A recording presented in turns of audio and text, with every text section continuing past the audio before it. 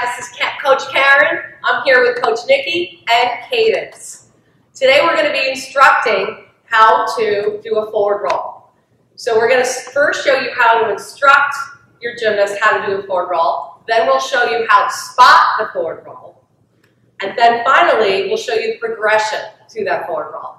So forward roll, gymnast will start with her arms in a straight up arm position next to her ears. She's going to bend her knees, reach down to the floor, tuck her head all the way into her chin, tight body, push off her feet, look at your belly, roll, arms up, and finish. Great. Now we're going to show you how to spot the forward roll. So Cadence is going to go back to the top of the cheese mat, arms up. Nikki will take her right hand, place it on the gymnast's left hip, and as the gymnast goes down, she's going to tuck her head in. Nikki's going to place her arm behind her neck to support her head and watch her as she goes around into her forward roll and finish.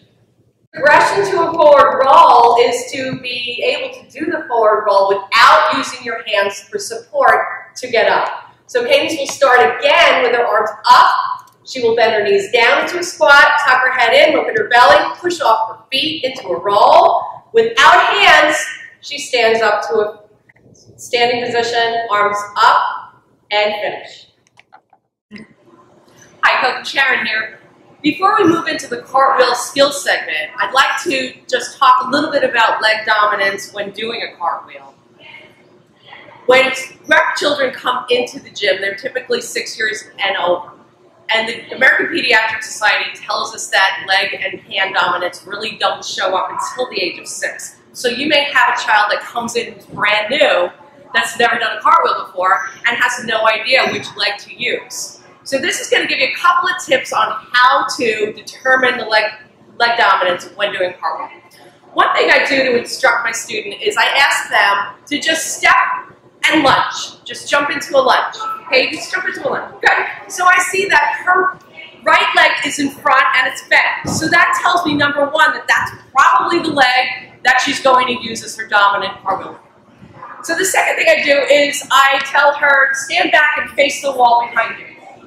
Now, I want you to jump half turn and go into a lunge. Same thing. Jump half turn, go into lunge. Look, it's the same leg. Oh my gosh. So now what I'm going to do is I'm going to tell her, Cadence, take this little sticky, it's fluorescent, and put it on that leg. Put it on your thigh.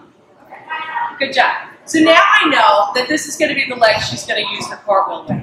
Because it's three different tests. She grabbed with her right hand, she lunged with the right leg, and then she did a half turn jump lunge with the right leg. So I'm going to make sure that I'm going to teach her a right cartwheel. And that's probably going to be. This video will demonstrate how to do a 3/4 handstand and progress up to a full handstand, both from an instruction standpoint as well as a spotting standpoint. So Cadence here is going to show us the body position that you begin with. Straight arms up next to her ears, nice lunge with her dominant leg. She's going to follow her arms down with her head, reach down, kick up into a needle kick. That's what we start with. She's going to do the same thing, this time into a 3/4 handstand, which arms down, kick up, and the second leg does not come up to meet in the 3/4 handstand. She comes back down, and she finishes with her arms up next to her ears.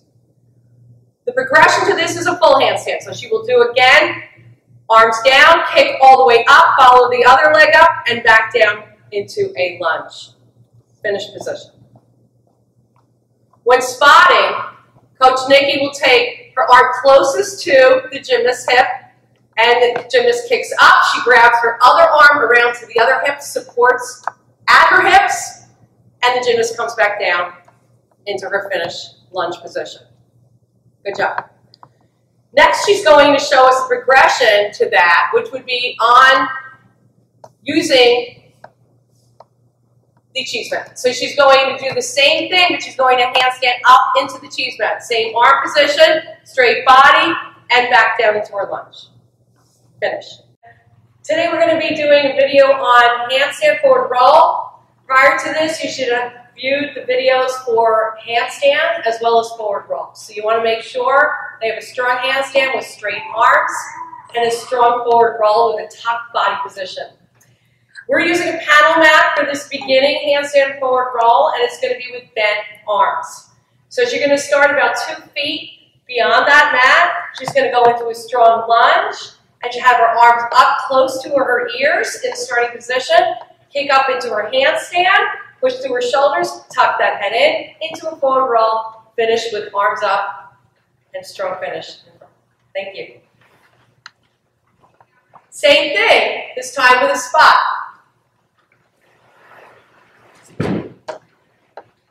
Same body position, arms up. Nikki's holding her right hip. She's grabbing around, supporting her other hip. She's rolling and keeping her hands on her hips and supporting her back in the forward roll. And she finishes strong. Again, arms up, close to her ears, and finish. Coach Karen here again with our friend Cadence, who will be showing us a backward roll. Backward roll is so important. When you're teaching it, your hand position is essential. We've got the neck involved, so we want to be really careful when we instruct backward rolls. First position, we're showing it on a wedge cheese mat so that she has the ability to go downward. So especially for beginners, this is important. She starts with her hands up next to her ears. She's going to bend back, bend her knees. Hand position. Hands are facing. Cadence, show hand position. She puts her hands in a pizza pie position with fingertips towards her shoulders. So as she rolls back, her hands get placed in that position. Very important. More essential is that the spotting is done correctly. We have, again, the neck involved. We want to make sure we don't put any pressure on the neck when we spot. So we want to make sure that you're grabbing at both hips and pulling the gymnast up to take pressure off the neck. So she's going to start in her starting position, pizza by hands, bending her arms. Her hands come down to her ears. She bends back. Nikki's pulling up at both hips to take pressure off the neck, back to her starting position. Good job. Hi, Coach Nikki here. I am going to help you through the bridge skills. So first we have Cadence here. We're going to make sure that she can lay on her back. She can push up to a full standing bridge with straight arms and her head off the floor. Good. Next we're going to progress into, come back up, into rocking back and forth. We're going to make sure the athlete can rock back and forth to begin to learn that weight transfer. Then you're going to come down and stand up. From there we can show different ways to get into the skill. So Cadence is going to come over to my cheese mat. We're going to use this to kick up to the handstand on the floor and bring her feet down nice and slow into that bridge. Good. And then she can come down or she can kick over and finish. Very nice. Another variation is we can turn around.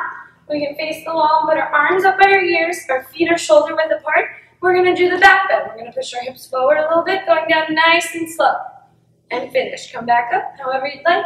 And finish. Very nice. So we're going to have Coach Karen over here come in and spot these. She's going to come down. Cadence is going to start in a nice strong lunge with her arms up. Closest hand reaches for that hip.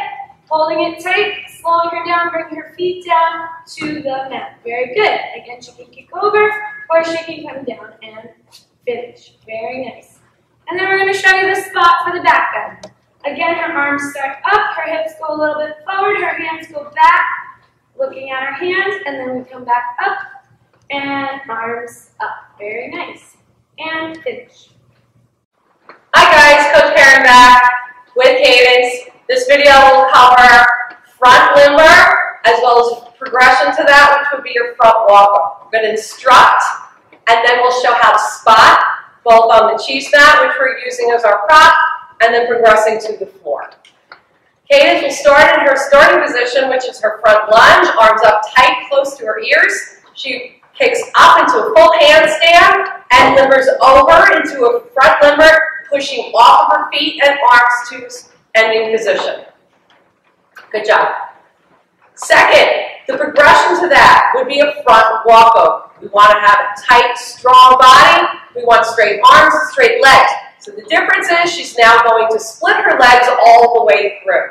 So again, arms in the starting position, lunge, kick up, keeping her legs split, and pushing up into her ending position with arms up and lunge. Good job. If we were to spot a front limber or a front walkover, Coach Nikki will show how to do that on the floor. Arms closest to the gymnast's right hip in this case. She's going to kick up into her handstand. She's grabbing her around the back, lower back, and shoulder to support her on the up position from the front limber.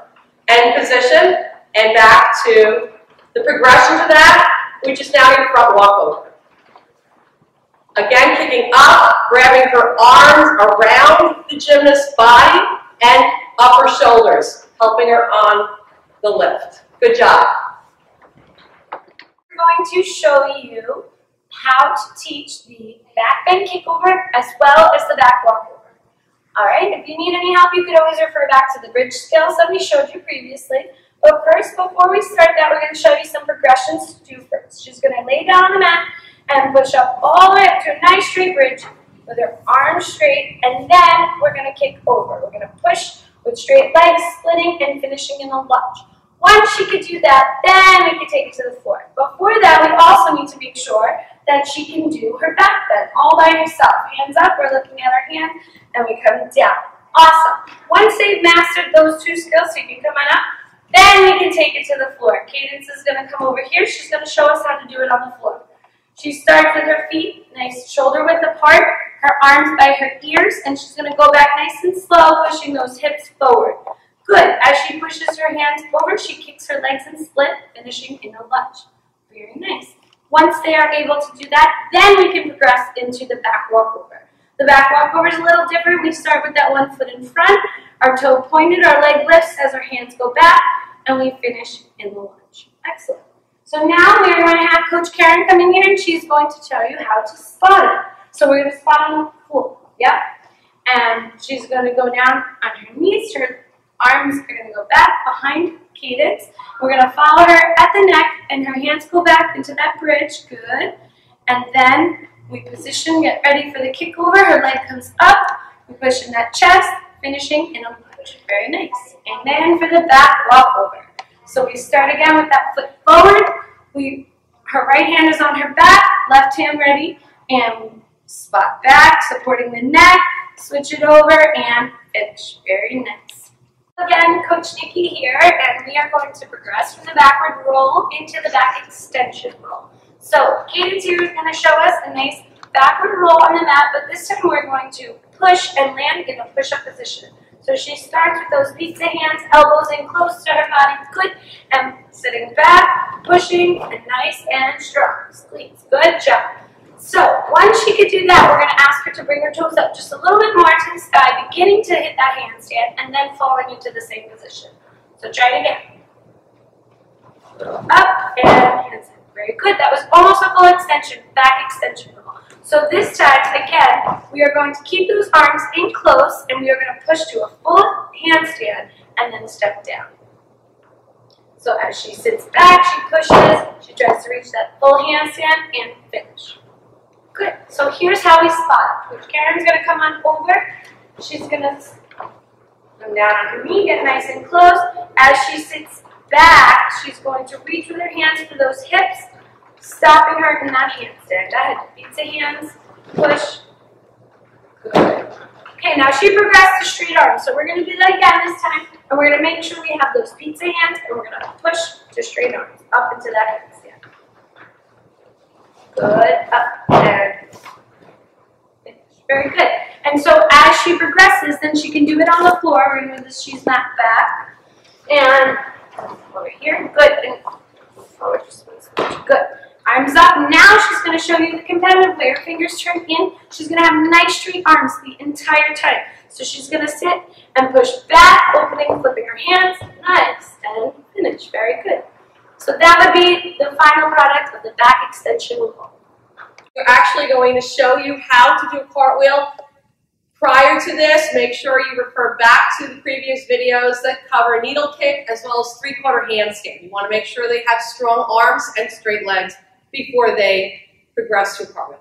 So she's going to be starting in a right cartwheel position because Cadence does a right cartwheel. So she's going to be using her right leg in a lunge, starting arms close to the ears. She's going to kick her back leg up, split those legs, arms together at the end, and lunge position to finish. Good job. In spotting a cartwheel, we're going to have Coach Nikki come on. She's going to go to the side of the gymnast's dominant leg. In this case, it's the right leg. She places her right palm on her right hip, and she cartwheels over, grabbing her other hip, supporting her throughout the exercise. And finish. And we're going to be going over round off with Cadence. We're going to show the progression to actually executing a round off, as well as the spot instruction. So what we want to do is make sure that your gymnast knows a good cartwheel, has strong, straight legs and straight arms, good body position. And what we're going to start with is teaching the gymnast how to do a cartwhel with her legs together at the end. Okay, show us a cartwheel with putting your legs together at the end. Two legs come together, and again. So she's going to do a cartwheel as we know it, and bring her legs together at the end. So it gets her into the idea of two legs coming together. What we want to do is then progress to a panel mat, where she's going to come over here. She's going to put her hands down, and she's going to do step up to a handstand and snap down. So we're going to learn the snap down portion of the round off with the panel mat. Go ahead. Handstand, legs together, straight body position, snap down. And do one more. Arms always starting in the up position, following down, neutral head, and snap down, arms up, and position. Finally, what we want to do is put that all together by doing a half cartwheel, legs together, snap down. So show us a round off. So now she has all three progressions. She has the cartwheel with legs together. She's learned the snap down. Finally, finishing off with everything together, being the round off. Always arms position is up at the end, and strong finish. Good job. Now what I'd like to do is add in spotting instruction for round off. This is very similar to a cartwheel, where Miss Nikki is going to put her hand position up, her reaches her arm around, and grabs her at both hips for the snap down. Good job. Arms up at the end. Always finish strong. Thank you. Here we are. We are at the back handspring portion of the videos. This is absolutely essential that you listen to this part of the video. Back handsprings must always be spotted, no matter whether the gymnast can do a back bend, a handspring, whatever. They always must be spotted. We're going to show this video in 3 progressions, with 2 props, one being a Pac-Man mat, second being doing it on a cheese mat, and third and final on the floor.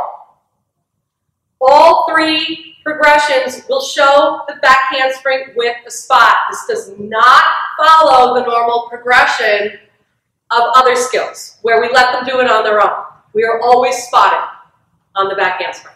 All right, so given that information, Nikki will be spotting throughout this video, and we're going to start with the Pac-Man mat.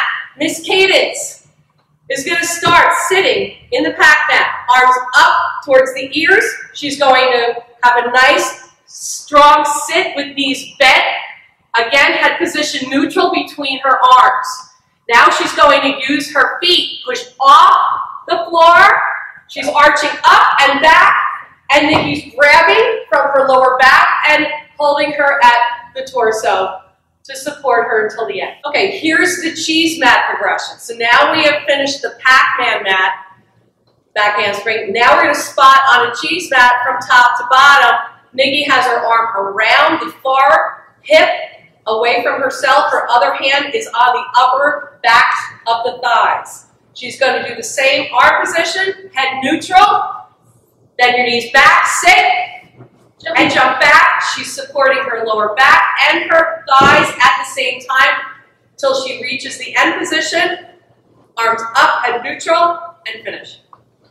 Now we've progressed to the floor end of the back handspring. So we finished with the Pac-Man mat as well as showing you spotting back handspring on the cheese mat. Now we're going to show how to spot a standing back handspring on the floor, and we're going to progress that to a round-off back handspring. So Nikki's got her arm around a gymnast's waist on the other side and her hand below on her thighs. She's going to swing, Cadence is going to swing her arms down, bend her knees, sit back. Follow arms around. Nikki's got her back, and she snaps down to finish strong with her arms up. Good job. And now I'll show you the round-off back handspring. What's important here, she starts in a front lunge. Nikki is distancing herself from the gymnast so that when the gymnast lands her feet in the round-off, she's right at Nikki's center between her two legs. All right, so Cadence, do your round-off, snap back, and finish strong, arms up. Good job. Again, grabbing her back, supporting her thighs and lower back during that skill. Good job. Coach Karen's back again. I'm here with the safety portion of the videos. This is extremely important that you watch this video from start to end because it's going to encompass safety guidelines not only for the gym and in general, but also for all of our apparatus and what to look for in keeping our gymnasts safe. Our job as coaches is to keep our children as safe as possible while helping them to learn at the same time and have fun. So, with that in mind, we have safety cards at the gym where each gym has a card where the coach will read each safety guideline for each piece of apparatus to the child. And once that child has heard all of the safety guidelines, a director will sign that card. So that's just for you to know for your own purposes. The first portion is general guidelines, general safety guidelines that we want to enforce to our students. Number one is no one as a coach is ever allowed to leave their group unattended. That is key. So if something happens or a student gets upset, you want to stay with your group at all times. If you have to leave for any reason, you'll want to go and get another coach to cover your class. All right? Don't allow the children to run around. Keep them in their groups, in line. Very important. Make sure that if the students have to leave for bathroom breaks or to get a drink, they ask permission first. Very important. We do not want students running out of the gym because they need to get a drink or go to the bathroom. They need to ask you as a coach to leave the gym. Do not allow a new skill for a child unless you feel comfortable that that child can do that skill. So that's important. We don't want to push them and make them uncomfortable or afraid to move forward in their ability. We want to make them confident and let them know it's okay to be afraid, but you're going to try it. Finally, don't let students do gymnastics at home. They don't have proper spotters around. We don't want them getting hurt. We really want to use the gym for them to do gymnastics.